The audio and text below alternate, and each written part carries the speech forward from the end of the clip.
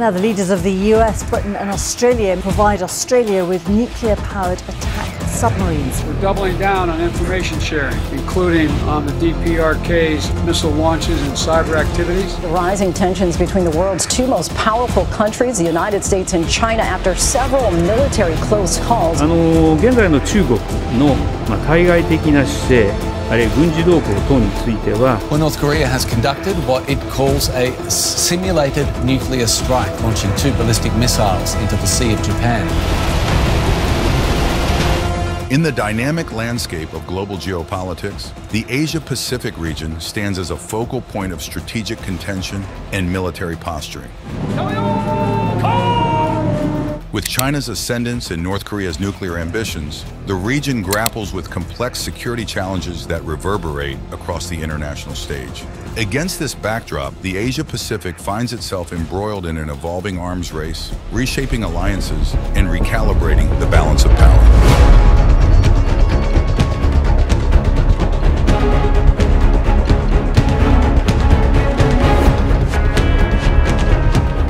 In this analysis, we delve into the multifaceted dimensions of the Asia-Pacific arms race, deciphering its underlying drivers and geopolitical implications. In this video, we'll navigate through the intricate web of regional dynamics, seeking insights into the unfolding narrative of strategic competition and the pursuit of stability in a rapidly changing geopolitical landscape. China's formidable military expansion is reshaping the dynamics of power in the Asia-Pacific region, garnering global attention and concern. The recent launch of its third aircraft carrier, the Fujian, equipped with an electromagnetic aircraft launch system, underscores China's commitment to modernizing its naval capabilities. Forecasts suggest a remarkable 40% increase in the total number of ships in the Chinese Navy by 2040, indicating a significant surge in maritime prowess. This expansion is underpinned by China's substantial military budget, which has consistently outpaced its economic growth over the past decade. With ambitions to quadruple its nuclear stockpile by 2030, aiming for a staggering 1,000 warheads, China's strategic priorities are unmistakable. China's assertive foreign policy manifests in various territorial disputes and geopolitical maneuvers across the region. 非方非法侵占中业岛，严重侵犯中方主权。中国军舰在中业岛附近海域航行巡逻，合理合法。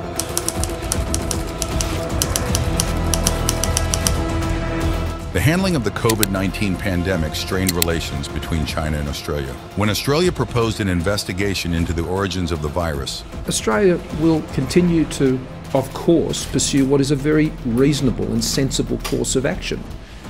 This is a virus that has taken more than 200,000 lives across the world.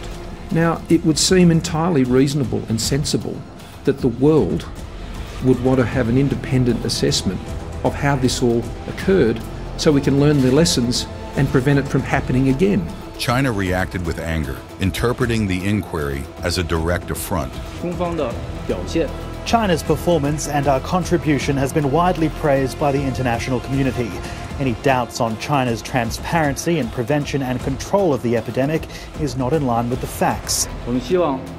We hope certain people in Australia will do more to improve China-Australia relations, deepen mutual trust between the two countries. Beijing had been increasingly touchy about allegations linking it to the virus, which originated in Wuhan. China's aggressive behavior and economic created a difficult new phase for Australian diplomacy. Moreover, China's rejection of Australia's inquiry into its handling of the pandemic as unfounded worsened the situation. The pandemic turned into a major point of contention, affecting trade and diplomatic ties between the two nations. In recent years, China has significantly escalated its territorial claims in the South China Sea, a region rich in resources and vital for global trade. Its controversial New 10-Dash Line extends across the South China Sea, encompassing sovereignty claims over land parcels in adjacent waters. China's aggressive actions, including island building and naval patrols, have strained relations with neighboring countries like Vietnam, the Philippines, and Taiwan. The South China Sea dispute remains a geopolitical flashpoint, impacting trade and diplomatic relations in the region.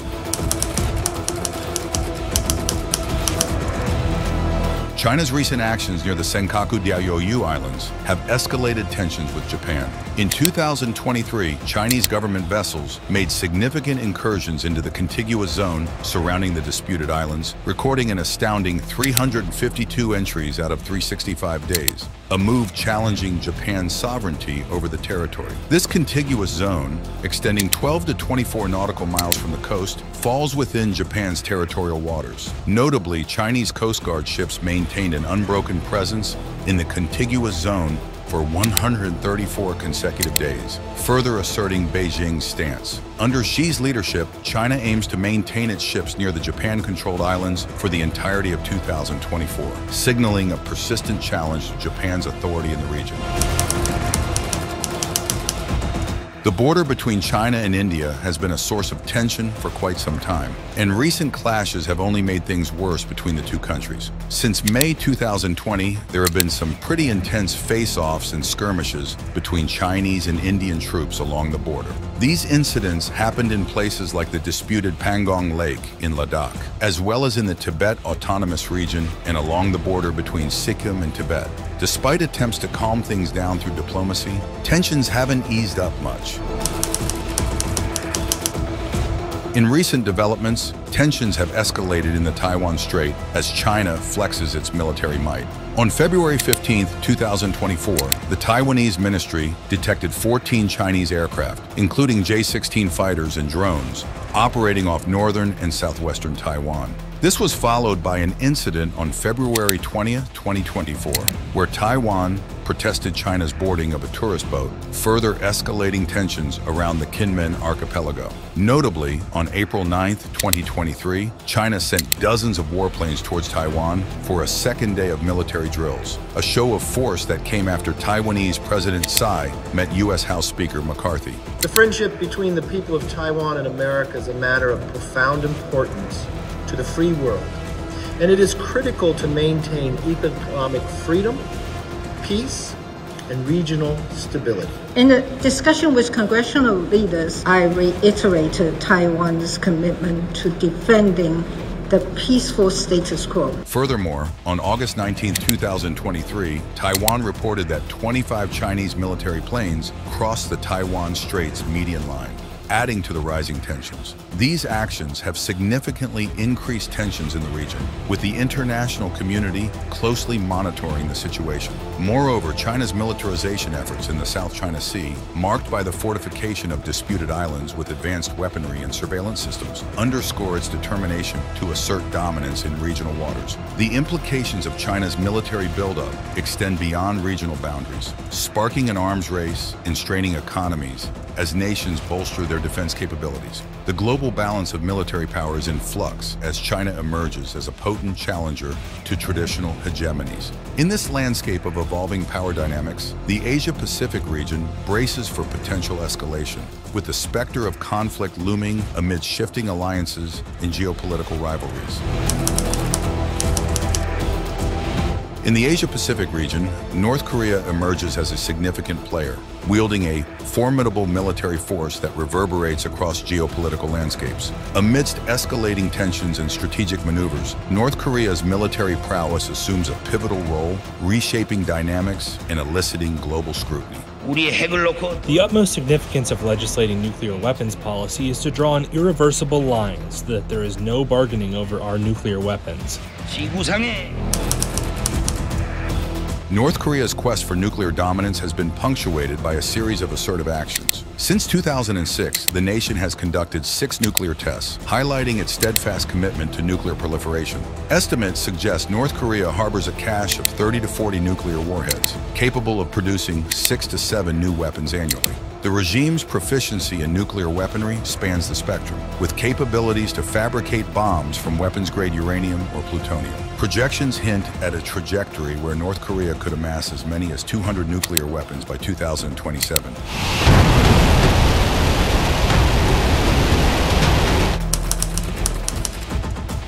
Beyond its nuclear endeavors, North Korea's armament extends to a substantial cache of chemical and biological weapons. The inventory includes nerve agents, blister agents, blood agents, and vomiting agents, highlighting the regime's diversified military strategy.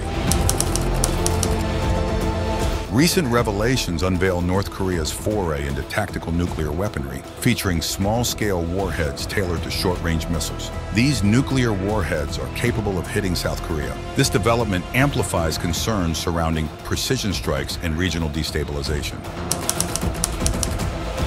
At the heart of North Korea's military apparatus lies the world's fourth largest military force, comprising over 1.2 million personnel. Anchored in Soviet and Chinese designs, the nation's defense industry augments its conventional prowess. Despite international sanctions and diplomatic endeavors aimed at containment, North Korea's relentless pursuit of military superiority persists, presenting a formidable security challenge in the Asia-Pacific theater. The delicate equilibrium of the region hangs in the balance, intricately tied to North Korea's actions and aspirations. The Asia-Pacific region has witnessed a surge in military activity, with countries vying to bolster their defense capabilities. Among the key players, South Korea stands out for its concerted efforts to enhance its military strength. South Korea places significant emphasis on research and development to stay ahead in military technology. Collaborating with global defense companies and universities, it focuses on areas such as cybersecurity, artificial intelligence, and advanced weaponry. Additionally, it explores space-based assets for communication, reconnaissance, and navigation. By investing in cutting-edge innovations, South Korea aims to maintain a competitive edge. The South Korean Navy is undergoing a transformation.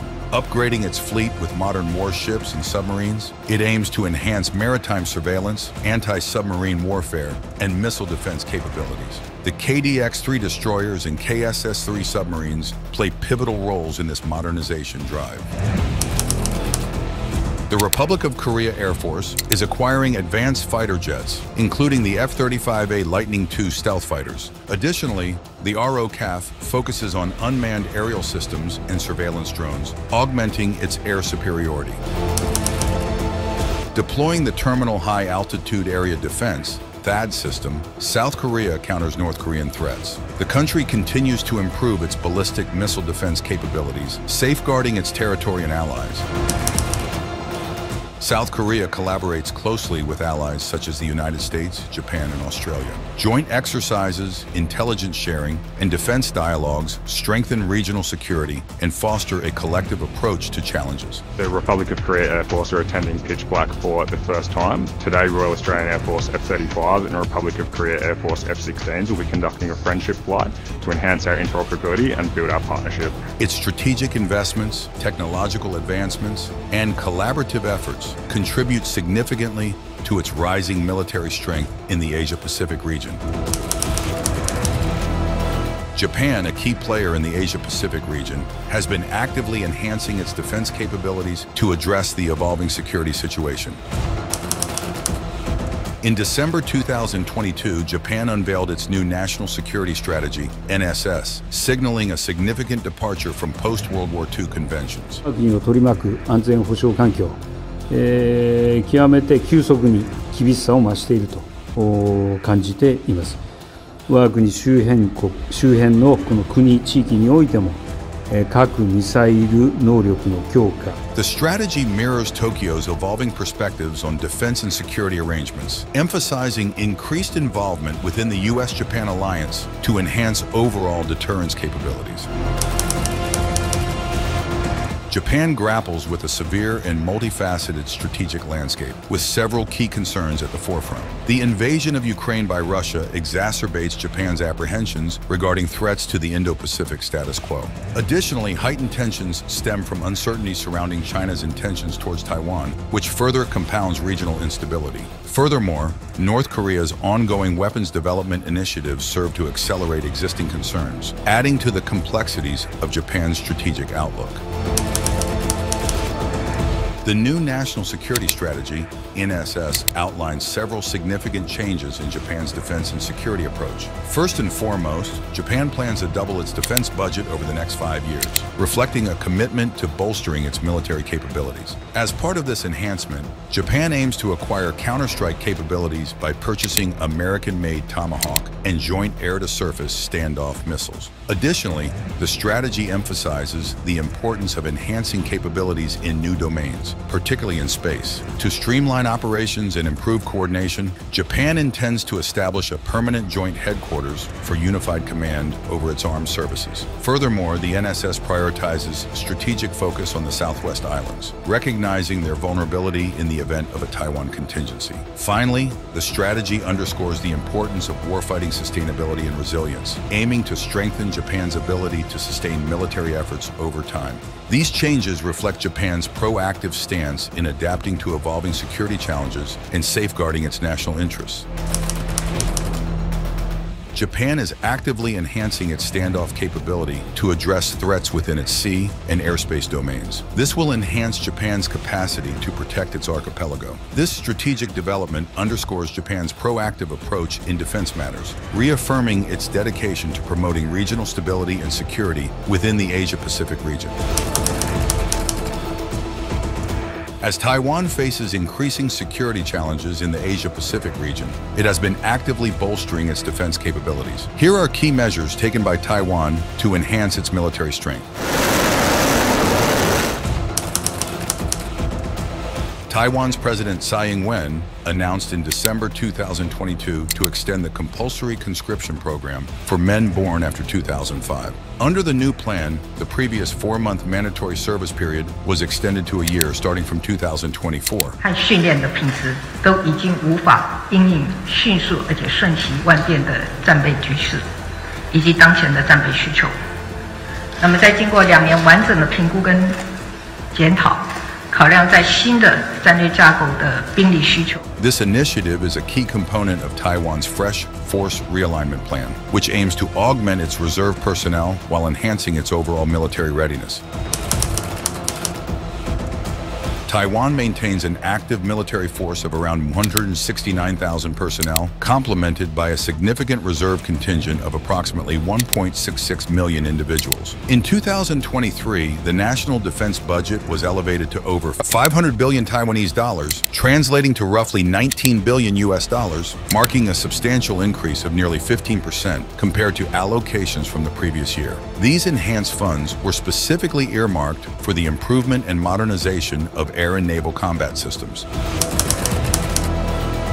In response to the widening disparity between its military forces and China's formidable strength, Taiwan persists in cultivating asymmetrical defense capabilities. Recognizing the People's Liberation Army, PLA, of China as its most significant threat, Taiwan remains vigilant amidst the PLA's ongoing modernization endeavors, despite its opaque nature. In pursuit of self-reliance and bolstered defense, Taiwan endeavors to domestically manufacture advanced defense and military equipment, a strategic move aimed at enhancing its defensive capabilities amid regional security challenges.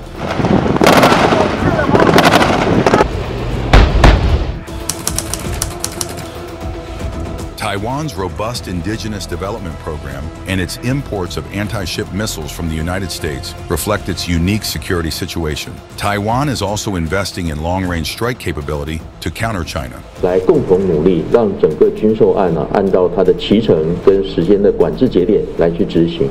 那么这个案子就是等于说是所有的我们的已经进入军售程序的这个案子之一。 The Philippines, situated at the crossroads of maritime routes and territorial disputes, has been actively enhancing its military capabilities.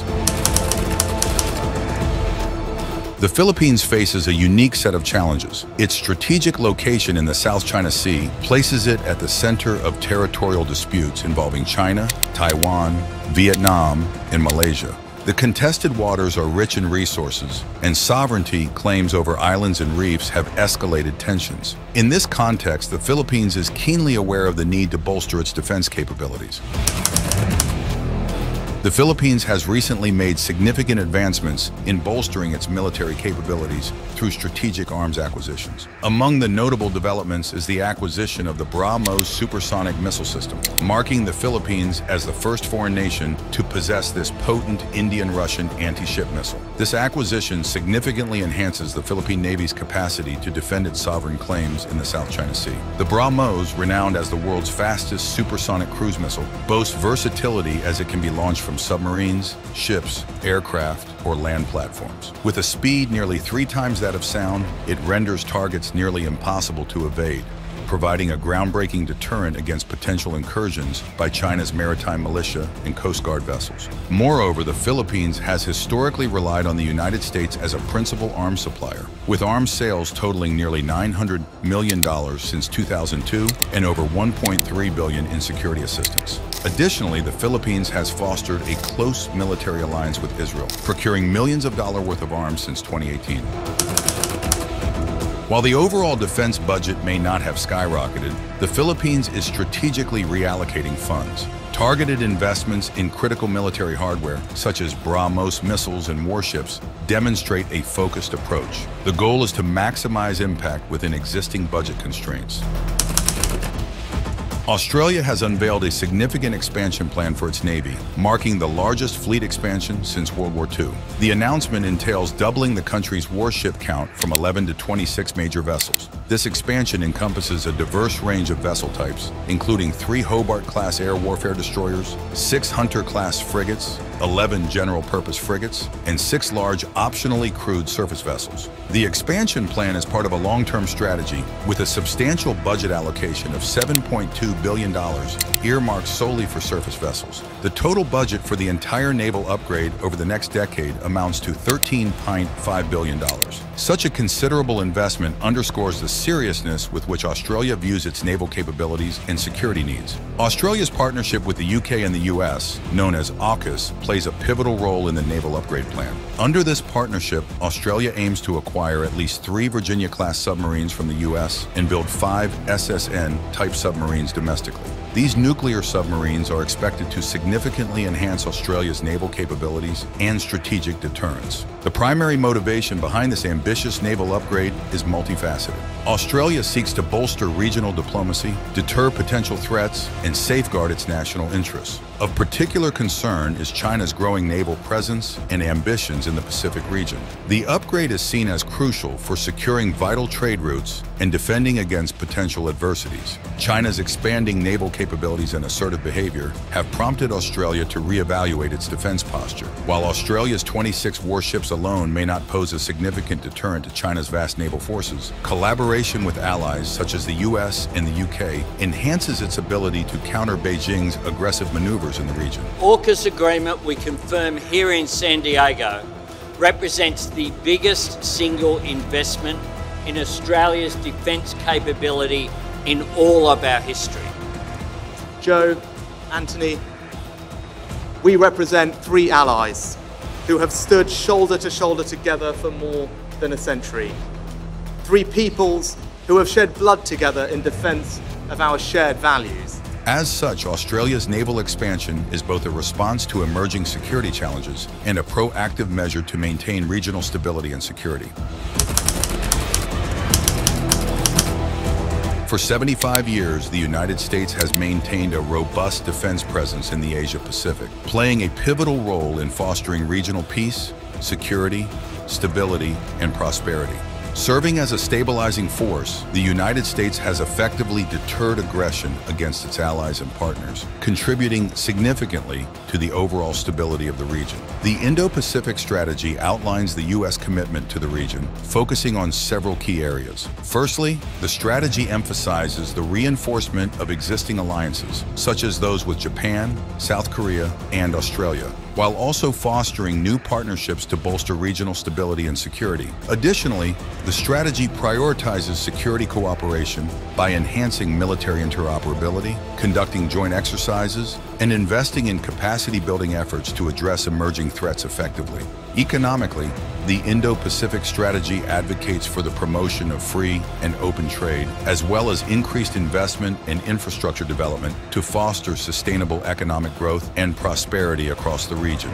In response to China's ascendance, there is a concerted effort to counter its burgeoning influence and assertive actions across multiple fronts. China's swift military modernization efforts and assertive conduct have sparked apprehensions globally. The United States perceives China's expanding military capabilities, territorial assertions, and maritime expansion as significant challenges to regional stability and security. Consequently, a strategic competition has emerged between the United States and China, encompassing various domains, including the economic, technological, and military spheres. The dynamics of the arms race have been significantly influenced by the collapse of the INF Treaty in 2019. This enabled the United States to contemplate the deployment of INF-range missiles in the Asia-Pacific region as a strategic response to China's growing capabilities. In this context, the United States seeks to uphold credible deterrence while simultaneously endeavoring to prevent the escalation of an uncontrolled arms race. To this end, investments in nuclear weapons, hypersonic missiles, and the enhancement of maritime dominance form integral components of the broader strategic approach. The U.S. presence in the Indo-Pacific reassures allies, acting as a counterbalance in maintaining stability with forward-deployed Navy forces. AUKUS strengthens resolve among Australia, the UK, and the U.S. to uphold stability and deter aggression in the Indo-Pacific, countering regional challenges, particularly from China. The Quad fosters cooperation among the U.S., Japan, India, and Australia, emphasizing shared values and interests in regional stability, economic prosperity, and maritime security in the Indo-Pacific. The Asia-Pacific region, characterized by its diversity in cultures, economies, and strategic interests, finds itself embroiled in a hotbed of military competition with implications that reverberate across the globe. China's rapid military expansion, particularly evident in its Navy, Air Force, and missile forces, has raised alarms despite Beijing's assertions of peaceful intentions, notably in the contentious South China Sea disputes. The United States, a long-standing Pacific power, views China's ascent with a blend of caution and concern, leading to a multifaceted strategic competition spanning economic, technological, and military spheres. This rivalry has seen both nations investing heavily in modernizing their nuclear arsenals, fueled further by the collapse of the INF Treaty, potentially allowing the deployment of previously prohibited missiles in the region.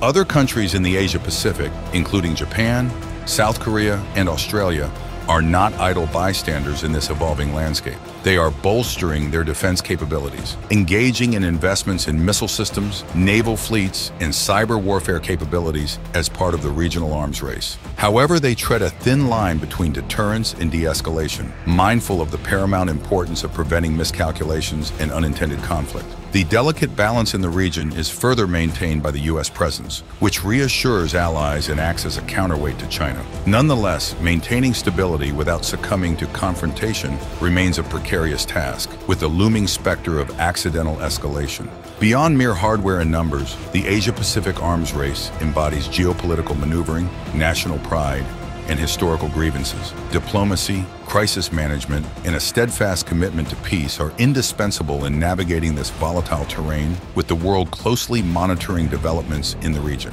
Seeking a peaceful resolution amidst this escalating tension is paramount. Multilateral diplomacy and dialogue, arms control agreements tailored to the region, strengthened nuclear non-proliferation efforts, and the promotion of strategic restraint among powers all offer potential avenues towards stability and peace. Drawing from historical precedents, such as the Cold War, where strategic restraint and diplomatic negotiations averted catastrophic conflict, the Asia-Pacific region can learn valuable lessons in crisis management and communication. Through dialogue, cooperation, and a shared commitment to regional security, a peaceful resolution to the Asia-Pacific arms race is within reach, albeit through a narrow and challenging path. As the world watches, the hope for wisdom and restraint to prevail remains steadfast.